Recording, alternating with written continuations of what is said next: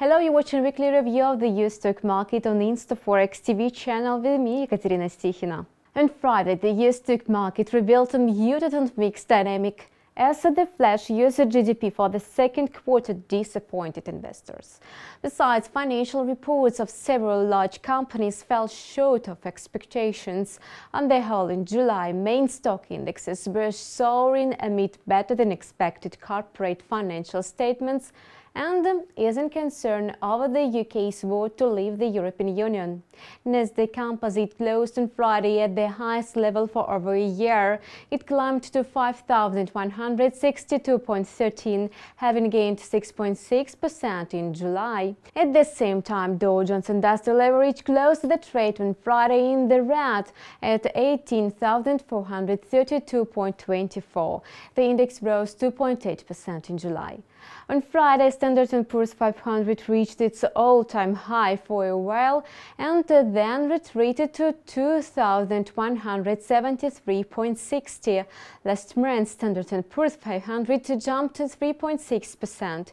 The index has been showing growth for the 5 straight months, which has been the longest climb for the recent 3 years.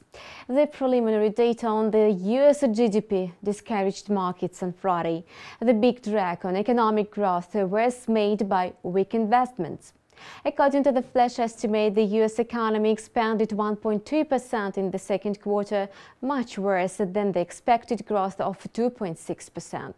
The Bank of Japan's decision to extend stimulus measures not so radically as the market had expected also had a negative impact on the investors' sentiment.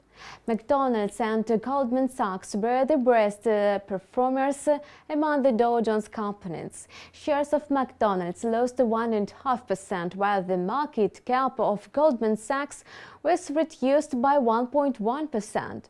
At the same time, the parent company of internet search giant Google, Alphabet, moved up by 3.1% after the publication of an encouraging quarterly report. The company's profit rose by 24% within the reporting period, beating analyst expectations. Meanwhile, shares of ExxonMobil slipped by 1.4% amid weak quarterly finance statistics.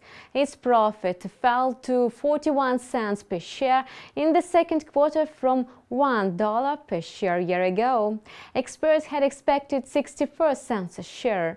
Revenue decreased from $74.1 billion to $57.7 billion versus average forecast for $58.03 billion. You were watching weekly review of the US stock market prepared by ИнстаФорекс TV team with me, Екатерина Стихина. Stay tuned with us and have nice trading with ИнстаФорекс.